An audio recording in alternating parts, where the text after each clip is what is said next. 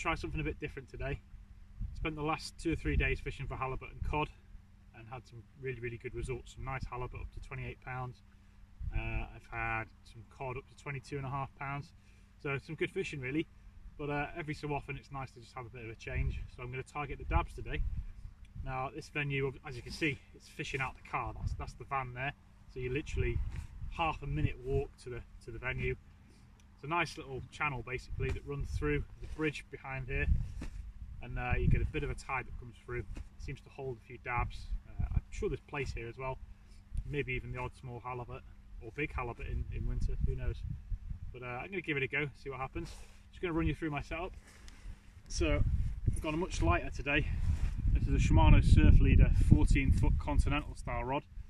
I've got a Shimano Ultegra reel, and then down here, you can probably see that, it's a 5-ounce bucket lead, and I'm going to go for a 3-hook clip down there.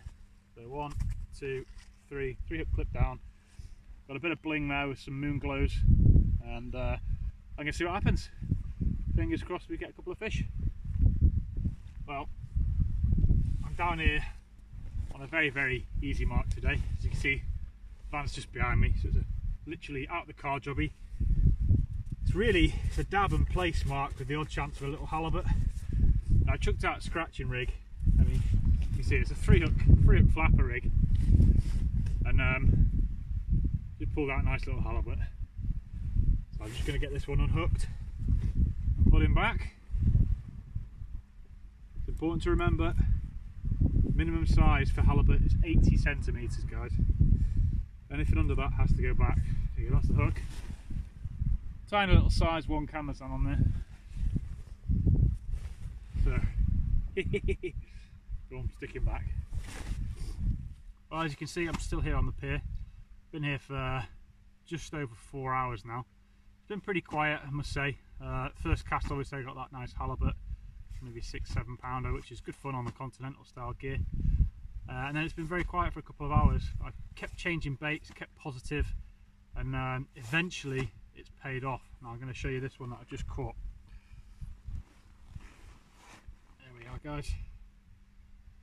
That is a Norway place. It's a beautiful fish. I'm going to weigh him for you now, so you have to bear with me.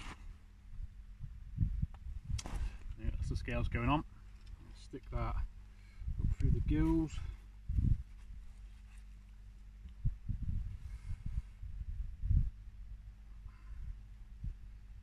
You read that with me. 4 pounds 3 ounces. So that's my second 4-pound place in Norway on this trip. Absolutely buzzing with that. I'm going to go and get him back and then carry on fishing so then get a bigger one.